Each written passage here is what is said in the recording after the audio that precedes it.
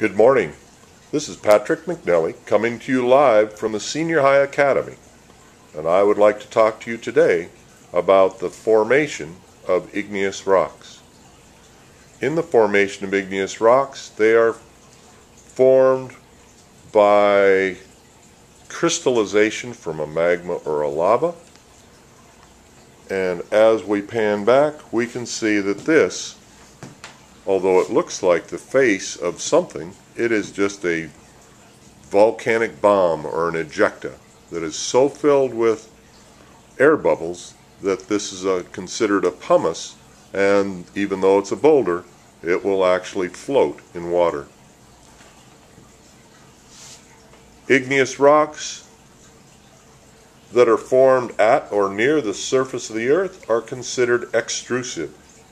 Their fine-grained or glassy texture gives them what we call an aphanitic texture.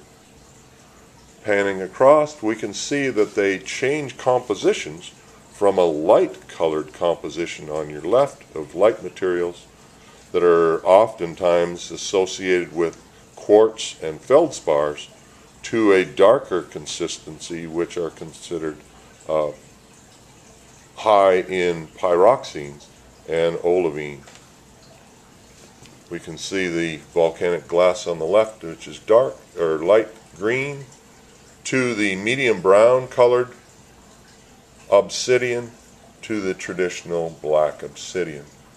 And if we pan slightly to one side, we can see the conchoidal fracturing, which is typical of cooling so fast that there are no crystalline structure inside to add to cleavage. So this is a typical conchoidal fracture. Panning back, I have another interesting piece to show you.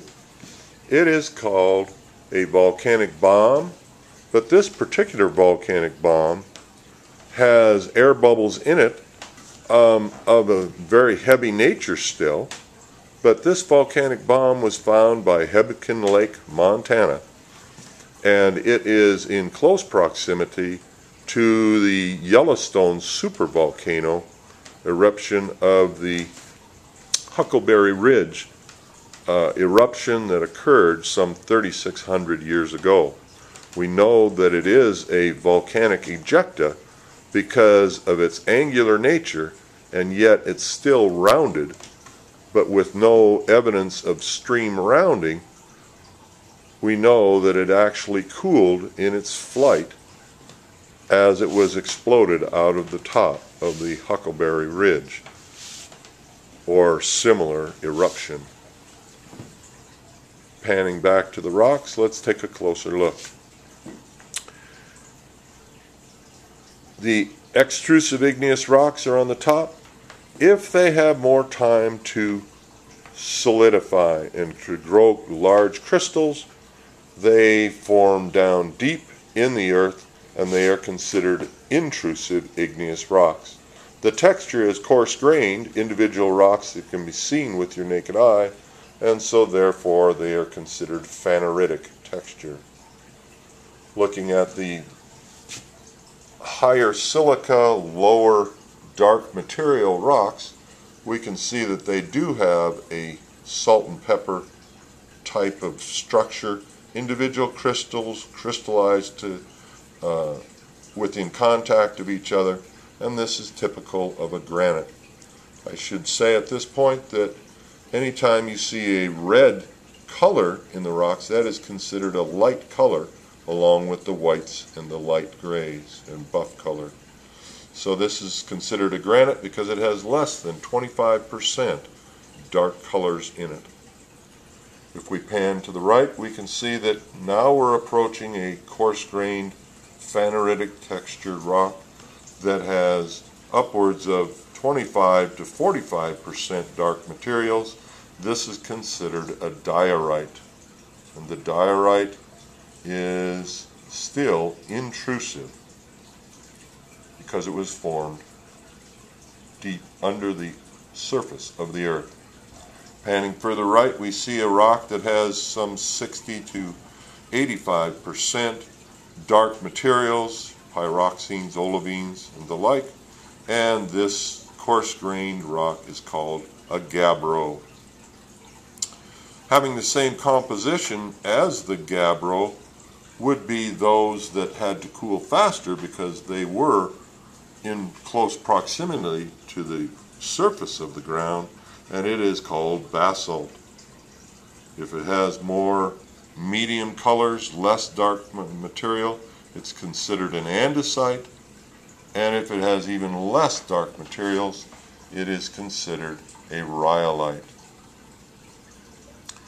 If we have two separate environments of crystallization, where we have a rhyolite, but it has individual crystals that formed first, and then the rock was pushed up where the matrix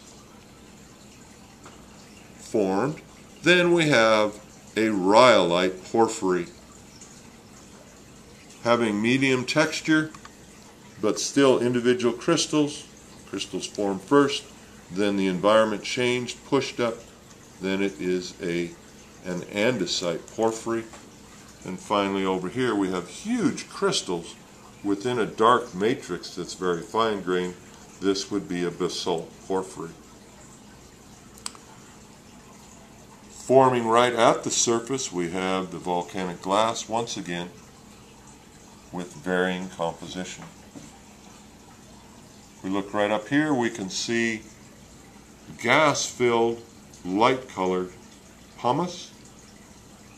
Next to it, still fairly high silica content, is a lava that is sticky and it forms rough angular pieces.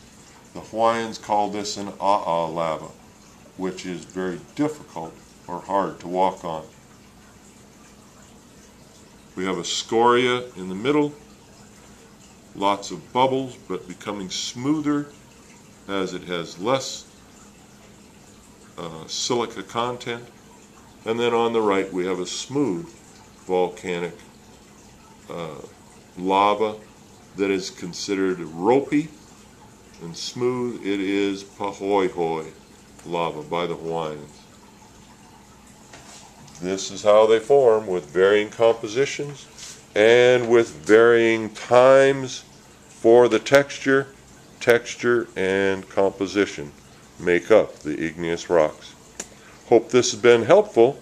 This is Patrick McNelly at the Bronx Senior High Academy in Billings, Montana. Hope you have a good day.